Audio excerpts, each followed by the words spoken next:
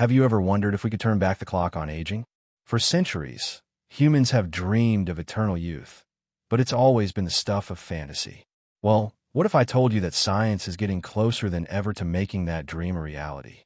Welcome to the cutting edge of aging research, where scientists are not just trying to slow down the clock, but actually reverse it. So, why do we age in the first place? It's not just about wrinkles and gray hair. At a cellular level, our bodies are in a constant battle. Our DNA accumulates damage. The protective caps on our chromosomes called telomeres get shorter, and old, dysfunctional cells, known as senescent cells, start to build up. Think of it like a car. Over time, parts wear out, rust develops, and performance drops. Our bodies are incredibly complex machines, and after decades of running, they start to show signs of wear and tear. But here's where it gets exciting.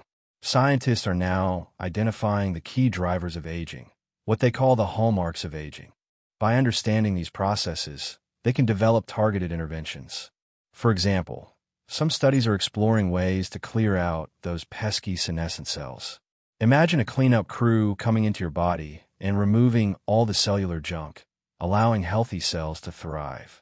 This has shown incredible results in animal studies, extending not just lifespan, but health span, the number of years lived in good health.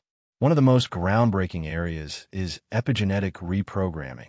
Our DNA is like a massive library of instructions, but epigenetics is the librarian that decides which books are read. As we age, the librarian gets a bit disorganized. Researchers have discovered that they can reprogram cells, essentially reminding them how to be young and functional again. In one jaw-dropping experiment, scientists were able to restore vision in old mice by resetting their epigenetic clock. So, can we really reverse aging? The honest answer is, we're not there yet for humans, but the breakthroughs are happening at an incredible pace.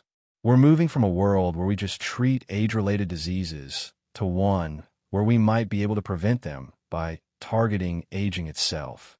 This isn't about living forever. It's about living healthier, more vibrant lives for longer.